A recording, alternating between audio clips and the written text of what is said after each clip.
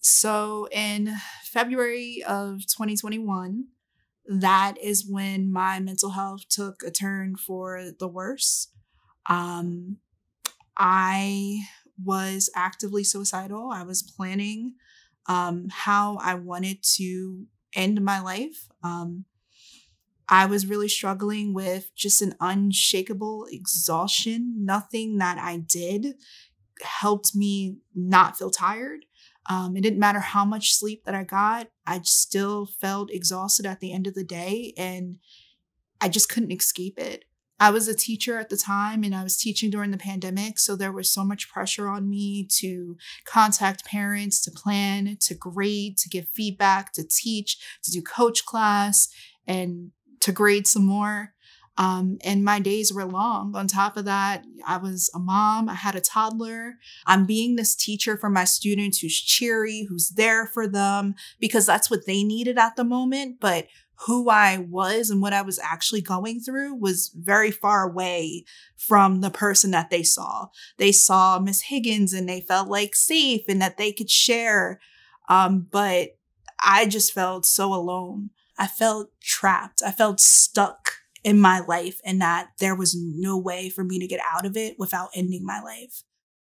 When I think about all the responsibilities that I had as a teacher, it felt like only I could do a lot of these things. I'm the teacher of record, so I have to plan all the lessons. I have to grade all the things. I have to do all the reports. And there came to a point where I just felt like I can't write any more reports. And I looked at one that just come through my email and I was just like, this is the last report that I'm ever going to do. And it was because shortly after that, I took FMLA. And a couple months after that, I resigned from teaching. When I think about the time I took for FMLA, it was really life-changing for me. You know, after talking to someone who had been where I was, after finding a therapist who saw me for me and what I needed, I was in intensive outpatient therapy. And at first I thought I wasn't going to get anything out of it. You know, I'm going to therapy 3 hours a day, 3 times a week for 3 weeks. But the advice that I got from the other members of the group, these are some of the coping mechanisms that I still use to this day.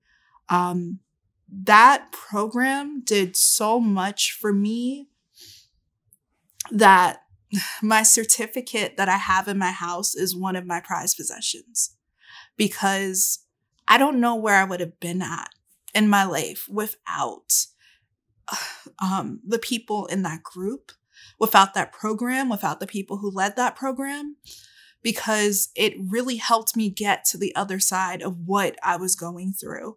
And it allowed me to open up more and gave me the tools to open up more to my family and let them know what I was dealing with. During that time, I was looking for any way to not have to teach that day. I hoped the internet went out. I hoped that there was some sort of storm. I even got my tonsils taken out so I can miss 2 weeks of teaching. I just didn't want to deal with the pressure and feeling trapped in this job anymore.